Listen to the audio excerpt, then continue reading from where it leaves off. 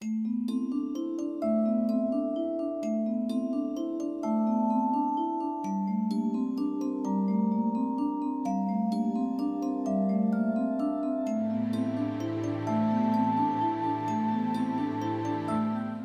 Was bardzo serdecznie. Dzisiaj jesteśmy w Zamku Królewskim na Wawelu. Jak pewnie wiecie, Wawel nie istniałby bez smoka. Więc jak kiedykolwiek tutaj będziecie w Krakowie, koniecznie pójdźcie do jamy smoczej i wtedy musicie być bardzo cicho, a może usłyszycie, co smok chce Wam powiedzieć. A autorka książki Jak szewczyk smoka pokonał, pani Anna Chachulska, była w smoczej jamie, usłyszała to wszystko i spisała właśnie w tej oto książce. Zapraszam.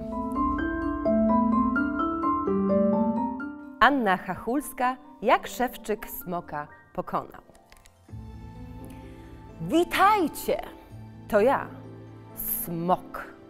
Nazywają mnie Wawelski, bo od bardzo dawna mieszkam w pieczarze pod wzgórzem. Jest to lokal bardzo wygodny, przestronny, choć czasem zbyt wilgotny. Jeśli chcecie się przekonać na własne oczy, jak wygląda, to zapraszam. Nie przestraszcie się tylko mego przodka, któremu na bulwarach wiślanych, nieopodal mojego mieszkania, krakowianie postawili pomnik. Ja Wam opowiem, jak to z nim było.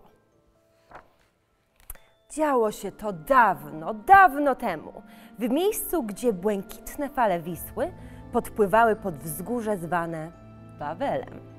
Na jego szczycie wznosił się okazały zamek, w którym mieszkał mądry książę Krak. Niedaleko powstało miasto, które od jego imienia nazwano Krakowem. Szczęśliwie i dostatnio żyło się mieszkańcom książęcego rodu. Aż tu dnia pewnego zaszumiało straszliwie, zaryczało przeraźliwie i na wiślanym brzegu wylądował potwór. Cały był zieloną łuską pokryty, pysk miał pełen ostrych zębów i ognisty oddech. Widzę, że okolica tu piękna, wysapał, gdy rozglądał się uważnie, a na zielonych łąkach zobaczył pasące się krowy i owce. Tu zostanę, mlasnął. I mieszkanko jakby dla mnie przygotowane. Ucieszył się, widząc ciemny otwór u podnóża skały. Wspaniale! Zaryczał z radości. Zadrżeli na ten dźwięk mieszkańcy grodu, a w oknach książęcej rezydencji zadzwoniły sprowadzane z dalekich krain szyby, zwane gomułkami. No a potem smoczysko na dobre rozpanoszyło się pod Wawelem. Strach wielki padł na miasto i jego mieszkańców. Ludziska przemykali ulicami, trwożliwie oglądając się za siebie, czy gdzieś nie czai się podstępna gadzina, co im bydło porywa i domy ognistym oddechem pali. W dodatku potwór, kiedy bydła zabrakło, ludziom zagrażać zaczął. Smutne dni, pozbawione śmiechu i zwykłego codziennego gwaru, zdawały się nie mieć końca. Martwił się książę Krak. Za stary już jestem, by ze smokiem walczyć, myślał.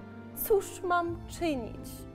Pytał sam siebie, ale ani odpowiedź na to pytanie, ani żaden dobry pomysł nie przychodził mu do skołatanej głowy. Tak mijał dzień za dniem. Najjaśniejszy panie, odezwał się pewnego razu błazen, któremu od ustawicznego, smutnego kiwania głową czapka z dzwoneczkami całkiem na ucho zjechała. A może by tak rycerzy o pomoc poprosić? Przednia myśl, rzekł książę. I po raz pierwszy od długiego czasu na jego twarzy pojawił się uśmiech. Wołajcie tu skrybów, zakrzyknął, a gdy ci przybyli na wezwanie, kazał im zapisać. Ogłaszam wszem i wobec, iż rycerz, którego smoka pokona, nie tylko chwałą wielką się okryje, ale też dostanie sowitą zapłatę. ogłosili wolę księcia heroldowie, a gdy wieść się rozeszła, tłumnie przybywali na zamek rycerze.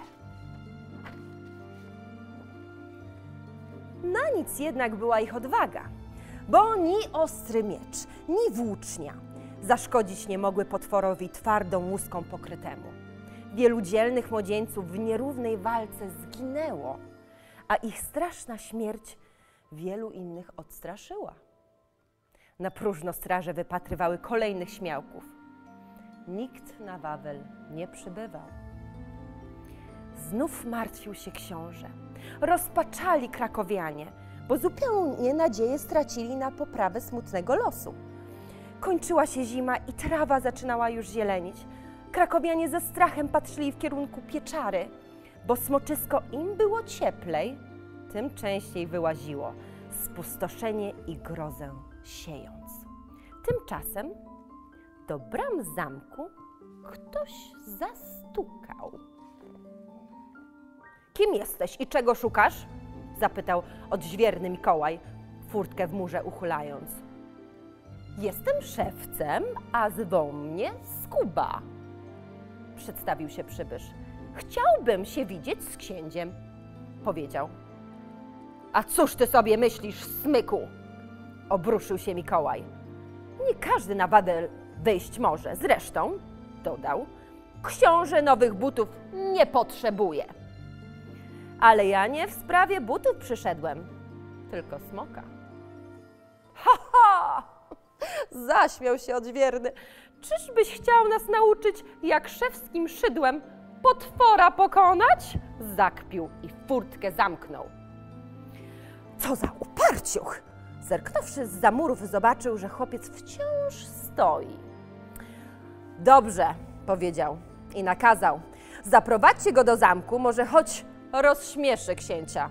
Szewczyk dziarsko ruszył za strażnikami, ale kiedy się znalazł w przestronnych, pięknie ozdobionych komnatach, zrobiło mu się trochę nieswojo.